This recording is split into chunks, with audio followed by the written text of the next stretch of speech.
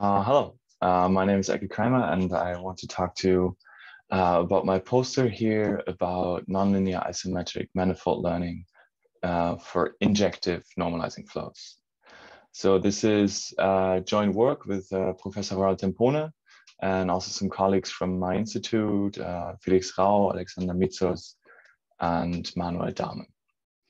So just in general, very general, normalizing flows as a standard method are non-parametric density models for really high dimensional data.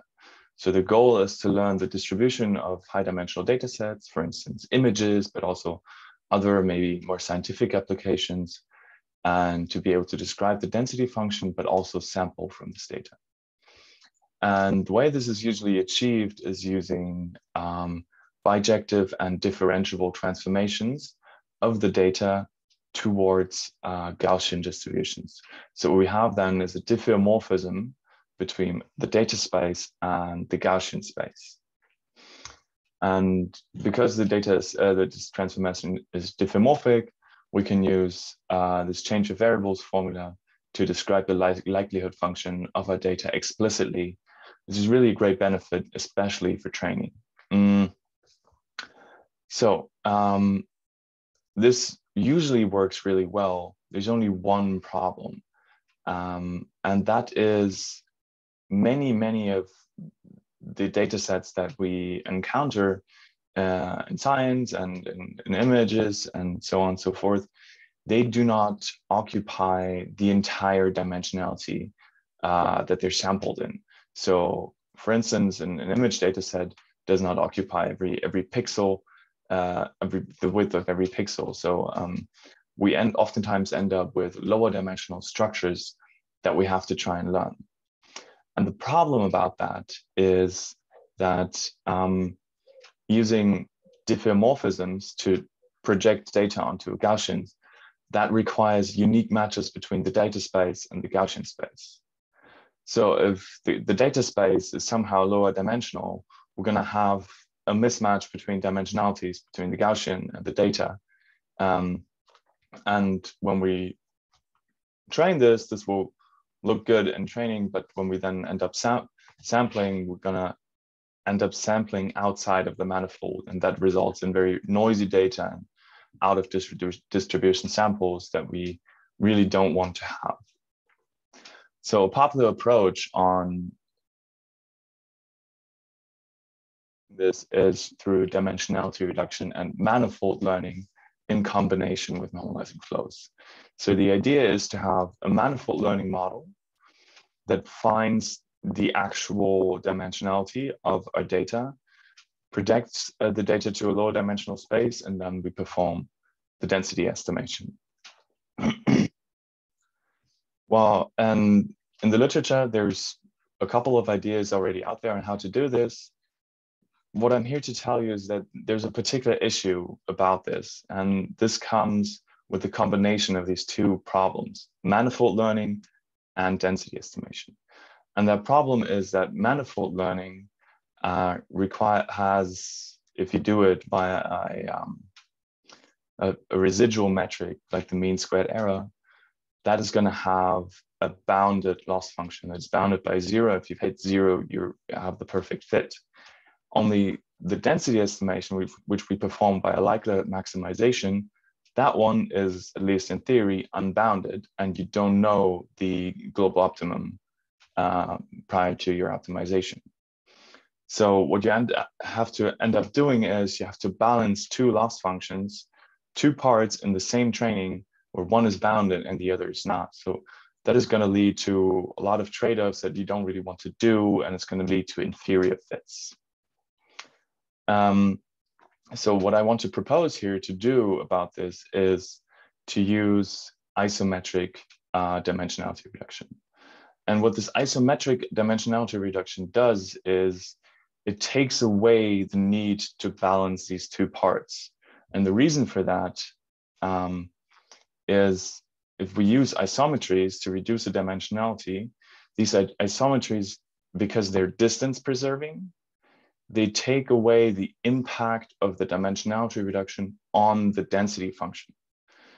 So basically what happens is the distribution as it is stays intact, and there's no distortion of the data and the space.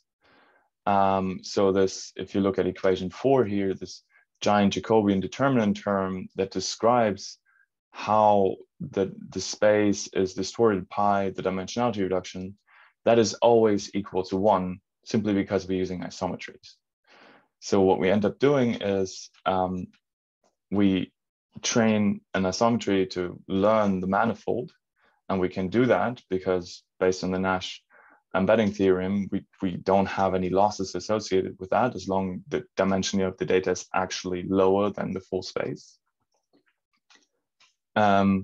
So we don't have an effect of the manifold learning on the density estimation. So we can train our manifold learning model separately from the density estimation model. And this is what I want to show you in this figure up here. Figure 2 is we have first a manifold learning part, and we can train that to really high accuracy. And then we can encode the data, don't have to think about the dimensionality reduction anymore, and then perform the density estimation. And the combination of the two is going to build a really powerful model for high dimensional data. So just to start us off, let's look how this works. In practice, we've used the isometric autoencoder to learn isometric embeddings with really flexible models, so we can actually use neural networks here. And figure 3, first model, simply shows how this isometric embedding works. The left of figure 3 is the original data. So this is a test data set from this S-curve manifold data. And then we encode this data into a 2-dimensional space that you see on the right of figure 3. And you see that we maintain this rectangular shape. So it's really just a flattening of this S-curve. The retransformation up back to the full 3-dimensional space is then shown in the middle. And you see that we've pretty much preserved the exact structure without, yeah. Okay. So we've also tested whether this is actually isometric. So we've taken the expectation of our data set over this expression of this Jacobian determinant term.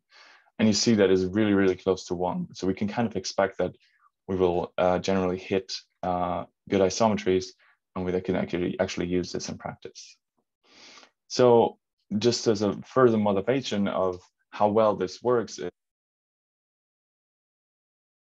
data, and then also samples that we've drawn from our proposed model of combination of the isometric autoencoder with a normalizing flow, and then just the full space normalizing flow. So on the left, we have original data. In the center, there's our model, which you can see preserves the structure really well and recreates this S shape. And then on the right, there's a full dimensional normalizing flow. So that has full 3 dimensions. And you see that we're really, really struggling to reproduce this data set. And finally, to kind of highlight how powerful this model actually is, I also want to show you some results that we did with the MNIST data set. So if you're not familiar, it's this data set of images that show images of handwritten digits, as you can see here in figure 5. And with these 4 rows is the first row is our proposed model of nonlinear isometric dimensionality reduction using the isometric autoencoder combination with a normalizing flow. The second one is a little bit simpler isometric dimensionality reduction using PCA. The third one is a standard normalizing flow. And the last one is just for comparisons sampled using Wasserstein-Gahn. So from the top here, you got to say, I interpret this that the top row really shows great images that look like the original images in the data set. So this kind of shows that our model really is able to learn this distribution of data really, really well. So the second row using PCA in combination with normalizing flows, this shows that this manifold that we're looking at in this is actually nonlinear, although this linear approximation is still, it's still okay. You can still kind of tell, okay, those are images of digits. We just get some blurriness from the linear dimensionality reduction. The third row shows that the full space normalizing flow, at least in this case, completely failed to describe the data. And the fourth row is kind of just for a comparison with this Wasserstein-GAN. It also shows that the GAN learns these images, but they're a bit ambiguous and not as easy to read as, for instance, the first row. So because this data here is just exemplary, we've also computed some metrics for these data sets, namely the inception score and the Fouché inception score. And those also show that we have very much improved results due to this isometric dimensionality reduction. So the inception score IS here, so the higher you get, the better it is. And you see that our combination of isometric autoencoding with normalizing flows achieves roughly one of the highest values in combination with the Wasserstein-GAN. Well, particularly the full space normalizing flow really fails to learn this distribution. And then the FID that actually compares the generated data with original data. So that shows that our approach even outperforms the Wasserstein-GAN and this metric, so we're closer to the actual data set. So just in general, what I want you to take away is that normalizing flows are really powerful models for high dimensional data.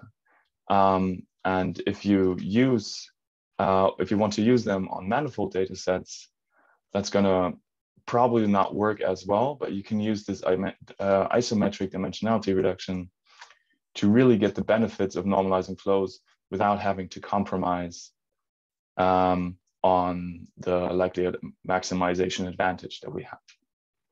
So I hope to see you in person. If not, feel free to reach out to me via email. My email is up here. Thank you all for listening and take care.